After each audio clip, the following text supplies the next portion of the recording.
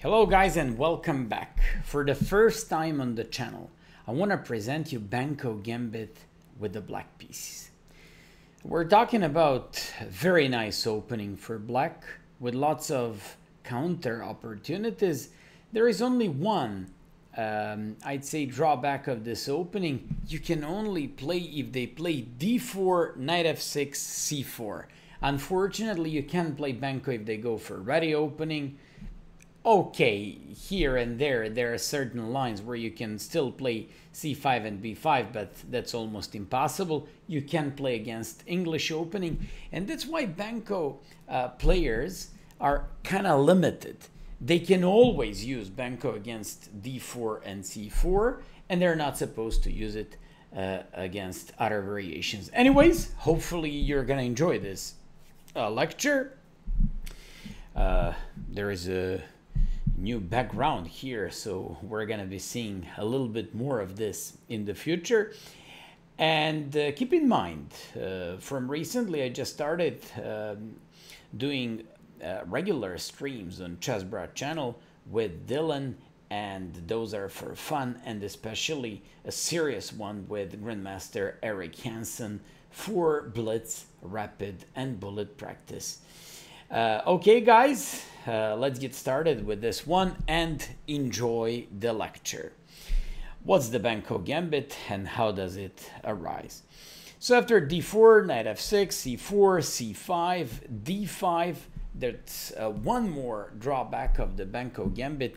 It cannot be played if they play, for example, knight f3. But if you want my recommendation what to do against knight f3, and maybe we can do it in some of the future videos, I like Kasparov's approach from his, let's call it, childhood, where he took on d4, played d5, and went for the gambit with d5. I'm not saying that it's the most popular or most correct and sound way of playing this opening, but it's certainly very interesting for black. After d5, you just go with b5, and da-da-da-da, we have Benko Gambit. Benko Gambit, I was checking some historical details. Paul Benko was on regular basis and with great results used this b5 move, but he wasn't the first one who played it. I found that Stoltz back to 1933 played for the first time b5, and 3 years after, some guy from Lithuania, Valtonis, played 3 games and even won all those 3 games with the black pieces. Although Benko was the most famous guy who played this opening, and that's why they called it after him. Although, in the title of this lecture, you see Perunovic line. No, you are completely wrong if you think it's me. It's Grandmaster Miloš Perunovic, Serbian national team member for the last 20 years, extremely strong GM, and the guy who came up with some very interesting lines in the Benko Gambit. Hopefully you're just going to enjoy the analysis. I've been using this Benko Gambit for a couple of years, and I always remember when I was bragging around, like saying, I am the master of Benko, and then somebody told me, what do you mean master by Benko? All you have to do is to sack the pawn, put both of your rooks on the A and B files, put a queen on A5, bishop on A6, and let's go, claim some compensation. And when you put it like that, it really sounds like that. But you just have to know one thing, that Perunovic came up with one very interesting variation, and that is really one of his innovations in the Benko Gambit. So let me just show you what it's all about. Here we won't analyze those E3 stuff and so many other things. If you like this lecture, if you find it good, if you find it quality enough, I really hope that I can do like a series on Benko Gambit lectures with a fourth move by white, E3, knight C3, knight F3, E4, whatever. But the thing is, after C takes B5, you just go with A6. And here, they just take on A6, we're getting the main line, and that Perunovic line can only happen if you play G6. that's very interesting, not to take the pawn on a6, to delay capturing the pawn on a6, and to go for something else. To go for what? To go for simply delay of taking that pawn on a6. So what does it mean? It means that after b takes a6, you just have to go with g6 if you want to play the line that I'm about to show you. If bishop a6, that's a classic way of playing Benko Gambit, and I found equally a big number of games with g6 and bishop a6. Although, when you put it on the scale and check what top players do, you just realize that the top players play like 5% of the games with bishop a6 and 95% of the games with g6. And now you're probably wondering, so what's a big deal? What's the difference? What's so special about not taking and delaying to take on a6? So let me just show you. After a bishop takes a6, you just have to know for one thing. So bishop takes a6, and they just go with knight c3. When you go with g6, you just have to be ready for the line with e4. Simply saying, when you decided to capture by bishop on f1, you did something and you kind of committed yourself. The thing is, now you have to take on f1, king takes f1, d6. For example, I'll always remember my mistake here with white pieces. I played one tournament game against strong IM from Serbia, Marinkovic Ivan, who always used to play Benko Gambit with lots of great results. And here I first played knight f3, and he used Carlsen's idea, queen c8, which is aimed against g3 and king g2 because of some queen h3 ideas, supports some h5 and h4 ideas by black, and he didn't allow me to play like this. So best and the most accurate order of moves is g3, bishop g7, king g2, castles, knight f3, knight bd7, and boom, a4. And now you're just wondering why, once again, I came up with this boom thing. Back to 2012 and Bill tournament in Switzerland. At that time, one of the highest rated players in the world, and nowadays the second highest rated guy in the world after Magnus Carlsen, Hikaru Nakamura, went for this move with a4 with the white pieces. He played it against Bologan and won an amazing game. Right after that, literally everyone started to play this a4, and I remember when I'm teaching my students with white pieces how to play against Benko, this is how I teach them to play. Play a4 and kill your opponent. You know what's interesting? You can find all kinds of top names playing with the black pieces like this, but once they face a4, which is the idea to push that pawn, to play rook a3, to play knight b5, to play some queen c2, b3, bishop b2 to exchange the dark square bishops, then you just realize all the difficulties of the move a4 by white. And now you're thinking, like, why is he showing us this? Because you're not supposed to play bishop a6, guys, because you're just taking a huge risk of facing Nakamura's line with 12th move a4. That's why we have to go with g6, and we gotta go with Milos Perunovic variation with queen a5, but I'll show you everything and a little bit more about that variation a little bit later. So after g6, knight c3, bishop g7, there we go. Here, white literally has two kinds of plans: to go with e4 or to play g3 type of games. If they go for g3, I gotta show you a very interesting clash between Gukesh and Carlsen and Grandmaster Majorov and Perunovic, where Perunovic in Portugal won. So after g3 castles, bishop g2, he wants to play d6, so you gotta play d6 yourself. Knight f3. Do you remember when I told you that these top guys, 95% of them keep an option of not taking on a6 immediately and going with bishop f5, bishop a6, knight a6, even in some variations, rook a6, and just like Perunovic does, queen a5. The thing is, Magnus Carlsen played against Gukesh. That game was played during COVID 2021 on the Chess24. And let me just show you this one. Knight d2, bishop f5 is aimed against e4. So a very unusual way of taking diagonal by the light square bishop, which prevents white to go with e4.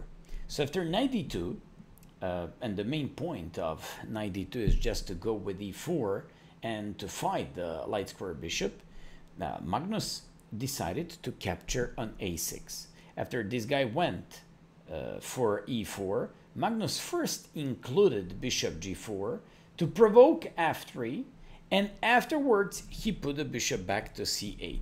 That bishop wants to go on the natural diagonal, but now in even better circumstances, because he kind of forced white to play e4, because there are so many lines where they don't want to play e4, but they play some rook b1, b3, a4 in g3 lines.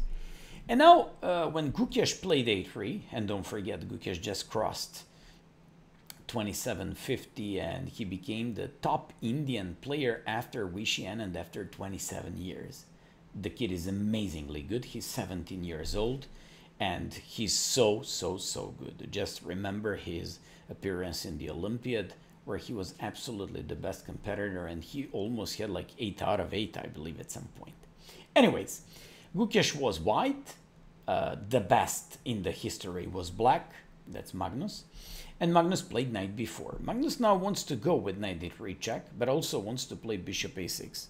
An interesting curiosity about Carlsen. Carlsen played a big number of games Benko Gambit, which kind of surprised me. I didn't expect that he would go for Benko Gambit himself, and I want to say even more surprising. I don't know if it's surprising or not, but he's having an amazing results with the black pieces in the Benko Gambit. I believe we're not even aware how much and how happy we should be for actually living in the era of that guy. So after knight b3, what Gukesh played here, and the idea was to defend that rook on a1, Magnus put the knight back on a6. Gukesh played short castle, and Magnus played knight to d7. It's a typical Benko idea where you just open up the bishop on g7 and you just get a pretty nice control of the game there. The guy went for bishop to e3.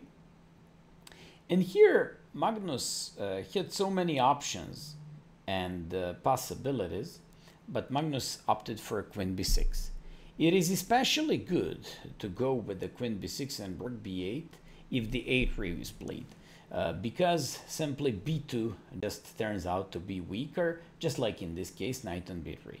Gukesh went for rook b1, Magnus played knight c7, repositioning his knight back, going for some knight b5 ideas, giving himself possibility to go with bishop a6 and playing rook fb8. After knight d2, he wants to go with the knight c4 here to harass the queen. Magnus went bishop a6, preventing that, playing rook f to b8, and let's be honest, if you really look at the moves by Magnus played in this game, you don't find them particularly difficult. But it was difficult to play knight move bishop f5, to take by knight, to play bishop g4, to jump on b4 and go back, and then to decide to go knight c7, bishop a6. Just like you see when you watch simply games of these best guys, everything seems to be so easy. Here Gukesh played bishop f1, Magnus captured, played queen a6. Here I'd like to emphasize the importance of exchanging the queens in any kind of Benko positions. You're down a pawn, and now you should say, but we're not supposed to exchange queens, right? Because we're down a pawn. Well, in Benko, there are some other rules, of course. Every rule has its own exception, and here we're just talking about being fine with queen exchanges and endgames or simplified positions in any kind of Benko position. So here Magnus captured on c3. When you capture on c3, golden rule is you do it for concrete reasons. Here he did it just to take the pawn on a3. Gukesh captured on b8. Magnus captured rook b8 as well. played c4. Magnus jumped with the knight on e5. That's one of the things when you reposition the knight on e5. Penetrated with a rook on the second rank. Played knight d3, kicking the rook away. Played queen c3, pressuring the knight on d2. Took the pawn on c4. And it's very interesting how Gukesh easily collapsed in this game. Took on d5, took on e5. Magnus was 3 pawns up and Gukesh immediately resigned. What a fantastic and easy game by Magnus Carlsen. Although, if you remember this position where he played bishop f5, I'll show you the game of our hero for this variation, Grandmaster Perunovic. Perunovic played knight a6. He likes to capture with the knight. Capturing by knight gives you a pretty nice flexibility. You can go on f5 in some positions. You can go on a6. You don't necessarily have to take on a6 by bishop. You can go with knight on b4, just like we saw in Carlsen's game, or you can put it back on c7. Sometimes that bishop can even go on b7. So you have like simply, let's make the long story short. You just play more flexible positions with when you take with the knight on a6. So after castles, Perunovic played queen b6. So once again, that queen not always has to go on a5. And after knight d2, where he just wants to go with the knight on c4, I just want to show you a couple of games. Lots of guys go with rook e1. You always reposition this knight to d7 to open the bishop on g7 in this diagonal, to open this knight, to go on e5 if possible. And you'll go with knight b4, knight c7, and bishop a6. The thing is, if they ever go e4, all of a sudden, the biggest weakness becomes square d3.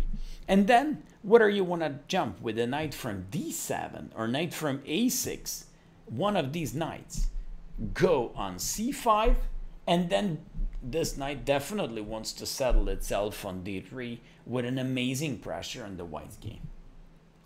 So after knight d2, Perunovic played knight d7, knight c4, queen b4, threatening this knight on c4, knight e3, and put the knight back on c7.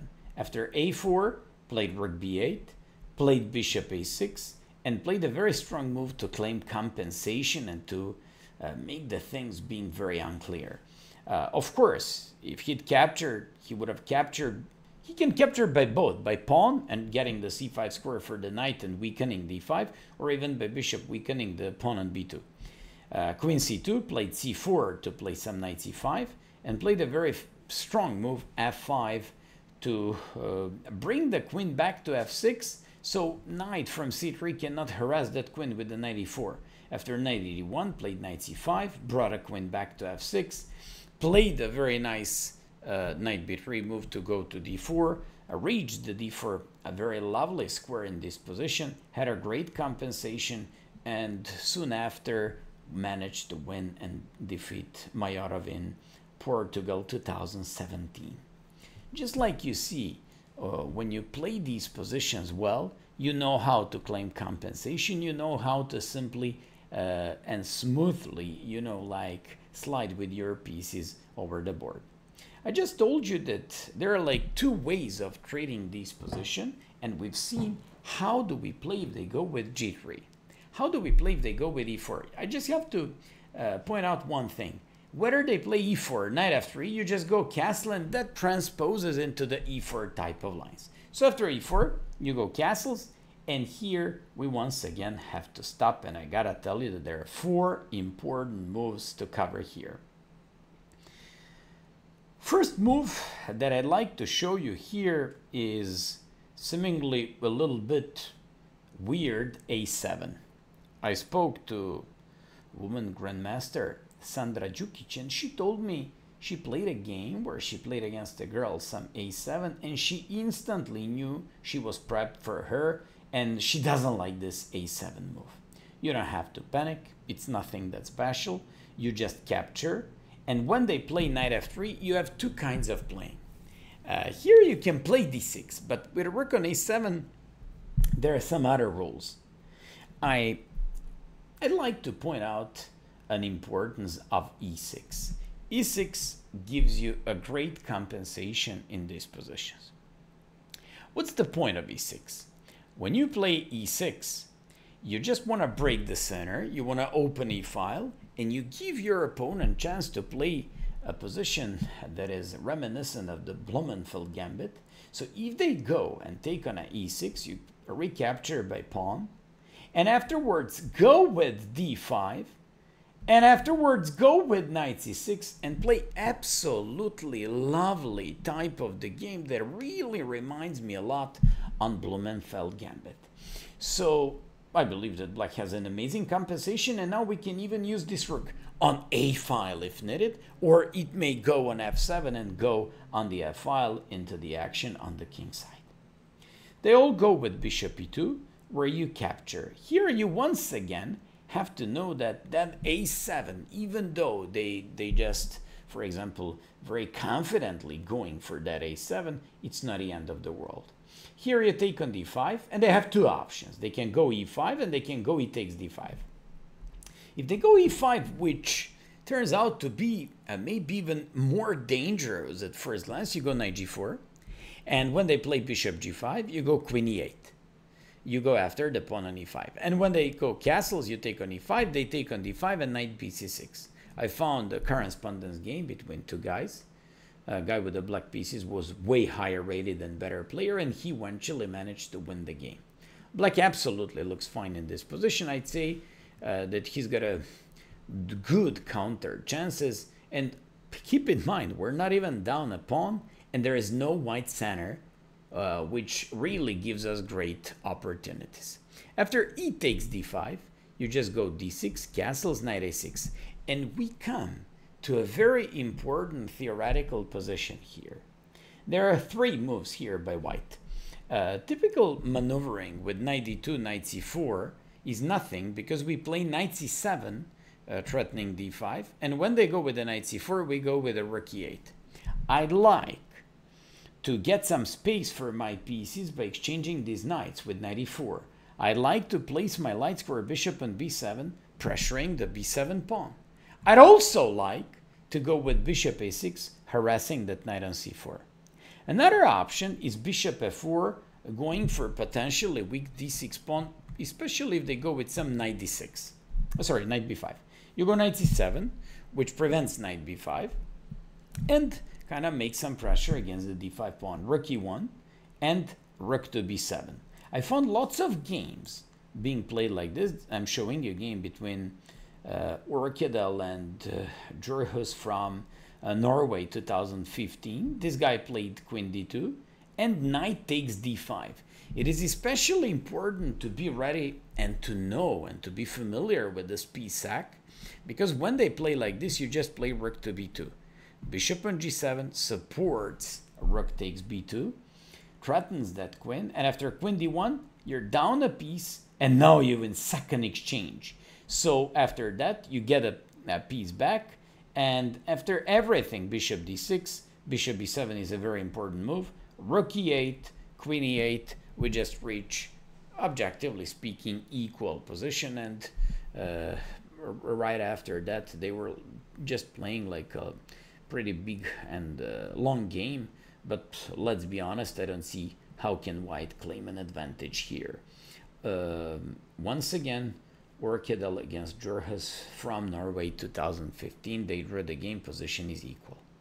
And finally, let's check the most important and most dangerous move that was done by Matthias Blubaum from Germany, booked up guy, great theoretician, who came up with this knight b5 a couple of times, threatens the rook and threatens the pawn potentially. Rook to d7, which kind of overprotects the pawn on d6, but does something else. It also weakens the bishop on c8.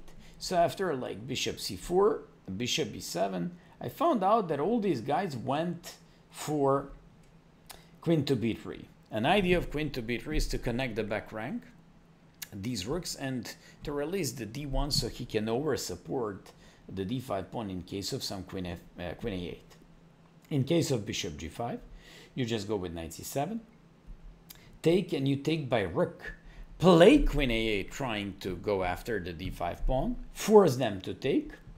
And you know what? After bishop a6, rook b7, rook fb8, I really believe that black has a very nice, I'd call it compensation for the given pawn, but that bishop on f6 has like a pretty big role in this game, and I believe that we absolutely don't have any problems with the black pieces.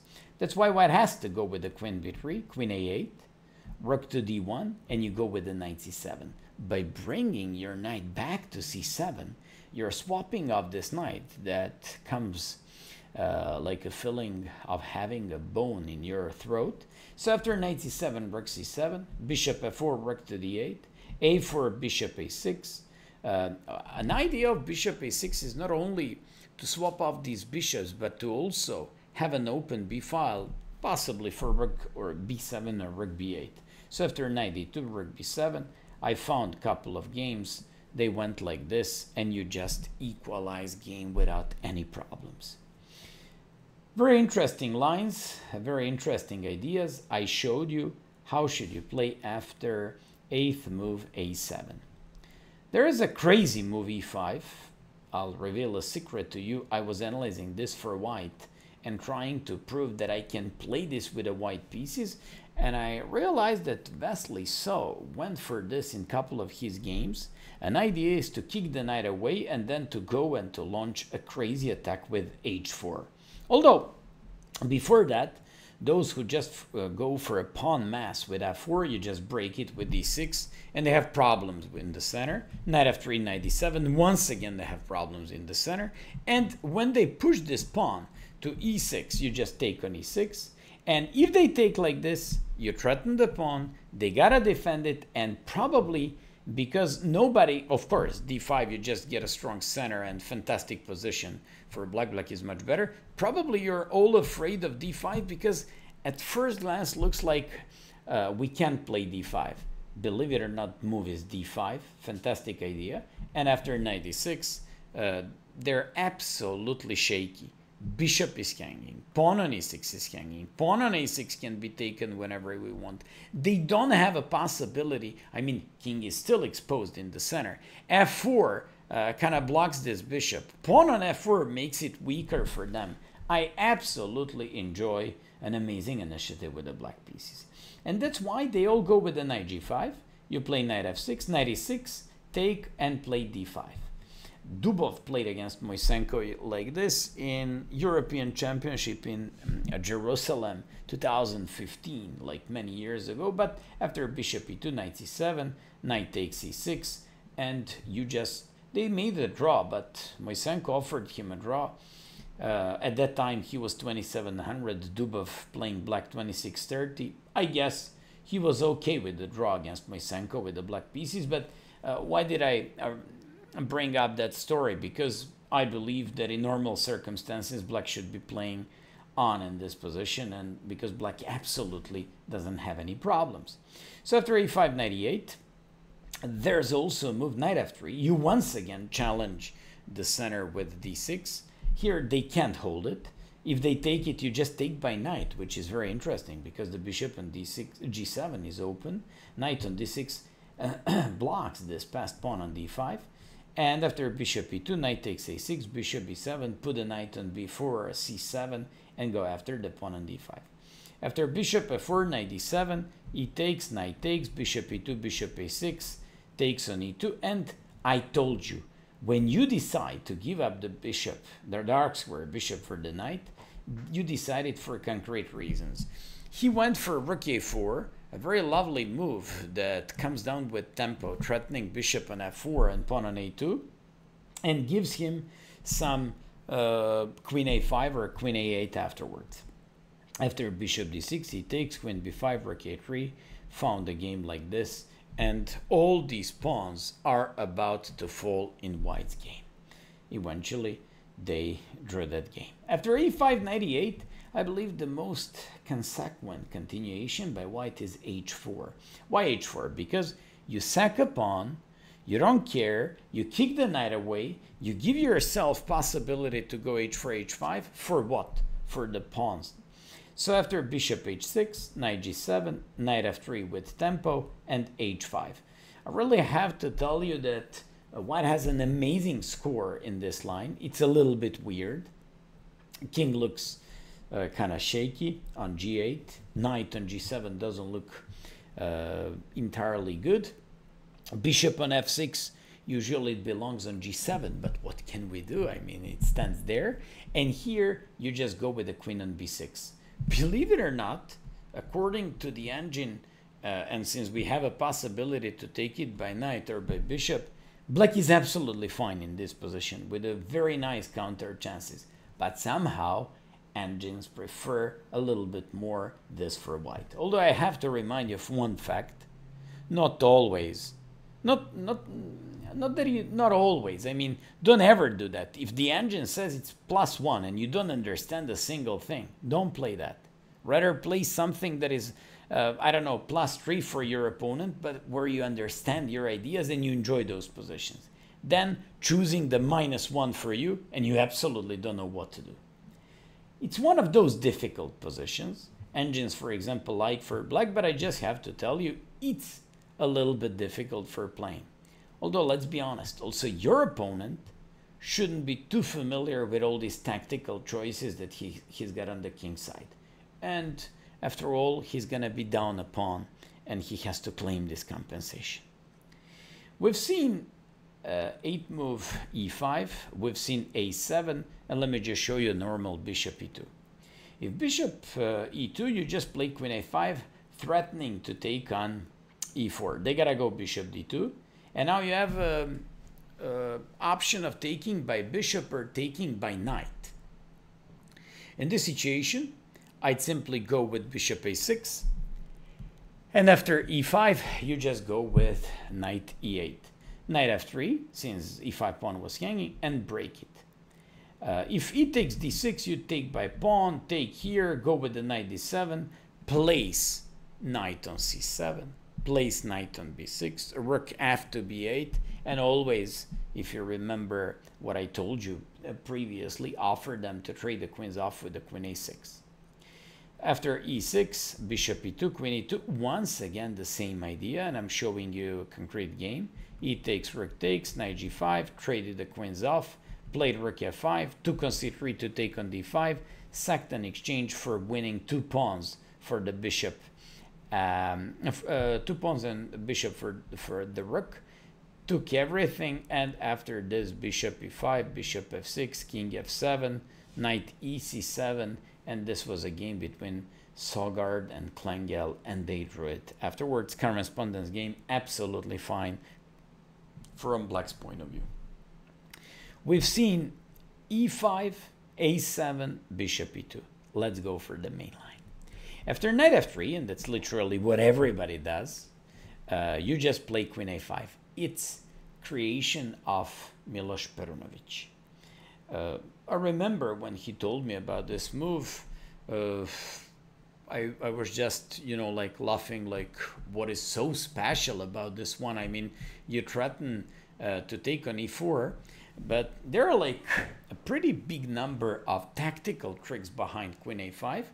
And what I like the most about this position, you just choose the right moment and the right piece to capture on a6. So you keep the flexibility of taking on a6 by knight, by bishop, or in some situations, depending on circumstances, you're gonna have some very nice tactics along the b file.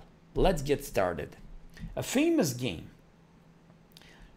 between Gelfand and Carlsen went with the bishop d3 move. And I found so many games being played online, tournament games. And look at here, Gelfand in Zurich 2014 went against Carlsen like this. I found so many games like this by so many good players. Gelfand is one of the most solid players in the world. He went for the bishop d3 and blundered knight takes d5. It's so easy to blunder these tactics.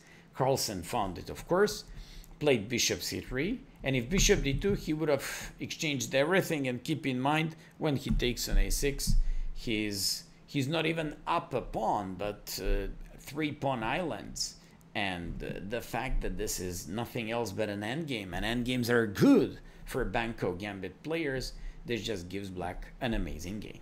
After b takes c3, Magnus went for queen c3, and now look at this. You can play bishop d2 because the bishop is hanging. Rook is threatened on a1. King is under the check. So after queen d2, queen a1, castles. Here I found all these games, even between Carlsen and Gelfand, was bishop a6, but according to these top engines, you should be going with the queen g7, hiding this queen, and when they playing bishop b2, playing f6. What is the difference between that? Here, when you play bishop a6, bishop b2, you have problems with this queen. It's objectively speaking problematic. Rook a1, this one, bishop e4, they can somehow claim some sort of compensation, although Carlsen won his game. But if you like, you can just bring the queen back to g7, give yourself an easy time, order a coffee and say, okay, I'm up in exchange, I'm going to get a pawn on a6, I'm going to even be up a pawn, exchange and a pawn up, and this should be like a matter of technique and, you know, like in realization. Doesn't matter, I just showed you how should you play against queen a5, bishop d3. What happens if they play that famous a7 idea that is always looking so dangerous? I gotta tell you a story.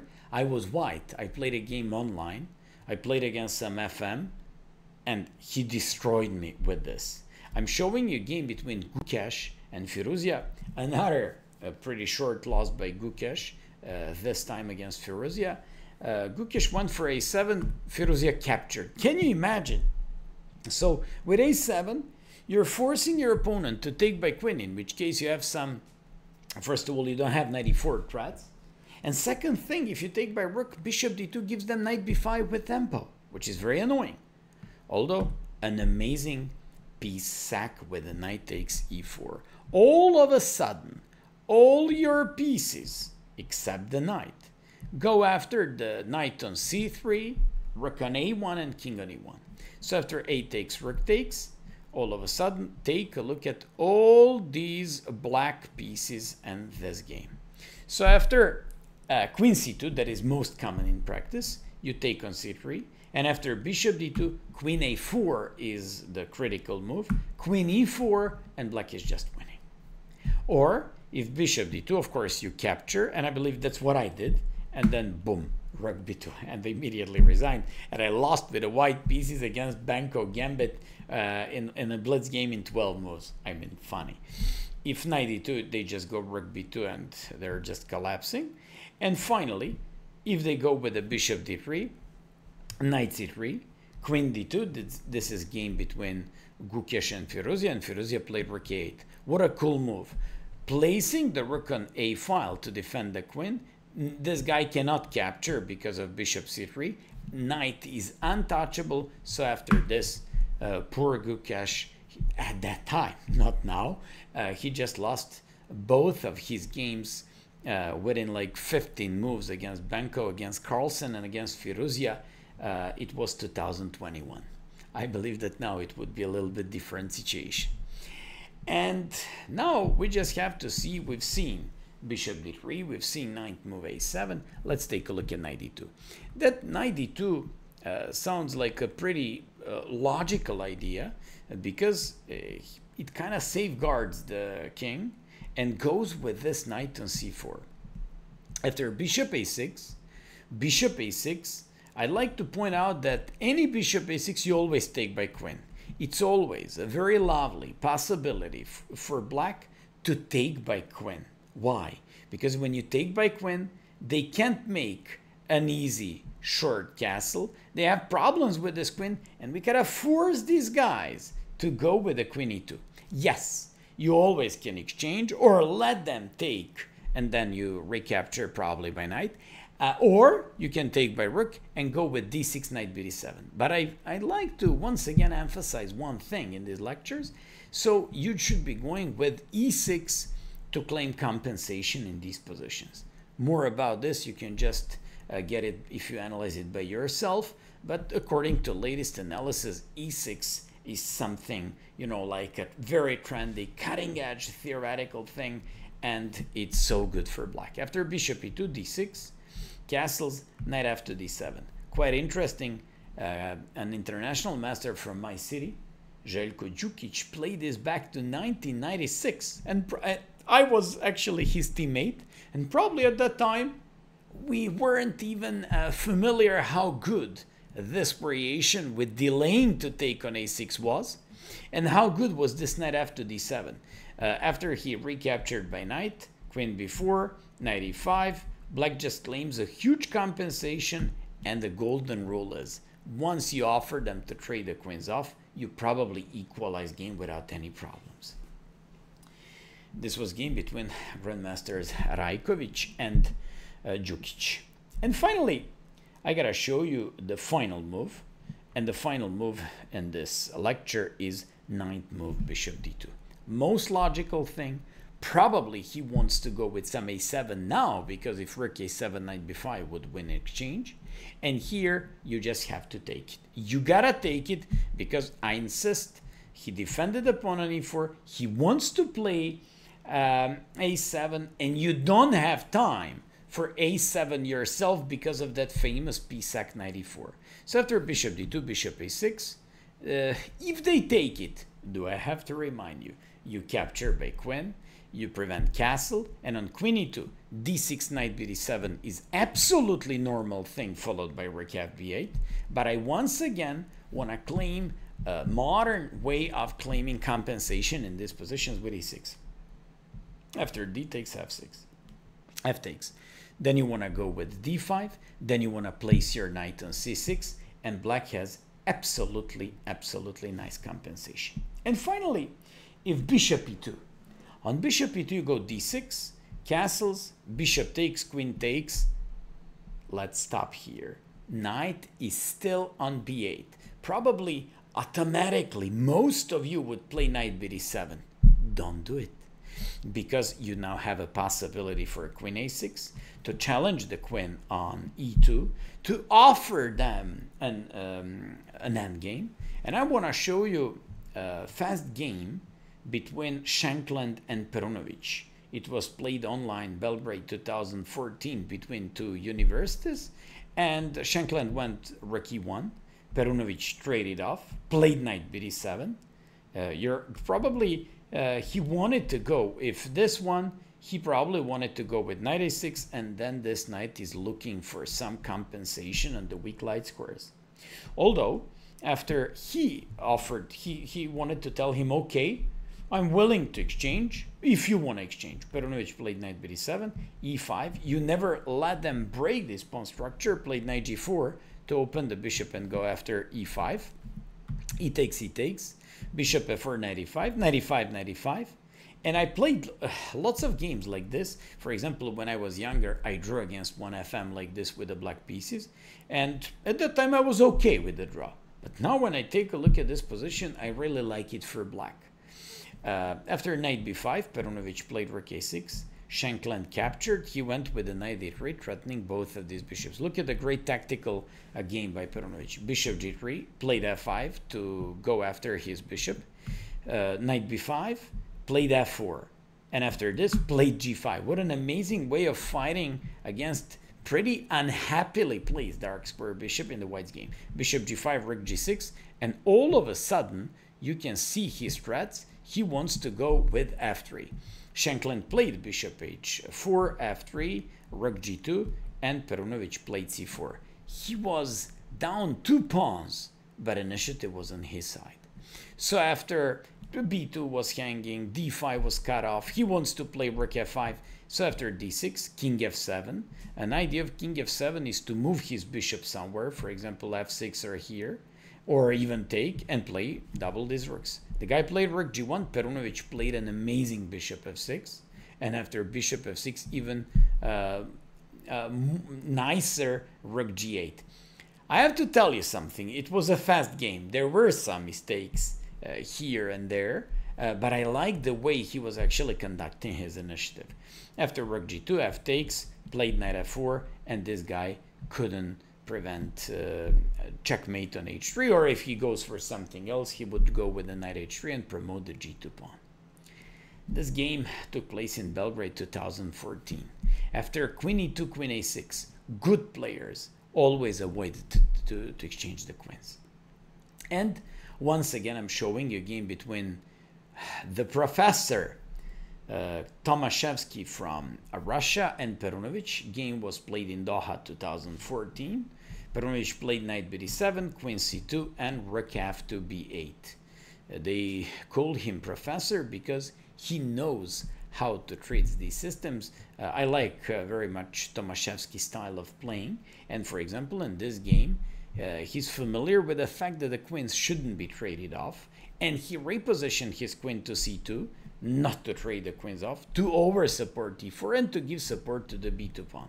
Although Perunovic came up with a very nice idea in 98, going with this knight to c7, and now you're probably wondering, when they play a4, how should you play with your knights? He went with the knight on c7, played knight b6 to go with the knight c4, and when Tomaszewski played b3, he now played queen c8, brought the queen back all the way to c8 in order to go and to release the ac square for the knight a6, knight b4. After a5, knight d7, knight a6, knight b4, queen d8, just like you see, Perunovic sacrificed the pawn for keeping an amazing bishop. They afterwards drew the game, but I just have to say that I wouldn't complain to be black after this lesson in a game like this. Hope that you enjoyed the presentation of Perunovic variation against d4 c4 or in the Benko Gambit. Hope that you liked the lecture, and let's see your interest. If you like it more, maybe we can carry on with this Benko Gambit series. Thanks for watching, and like and subscribe. Bye bye.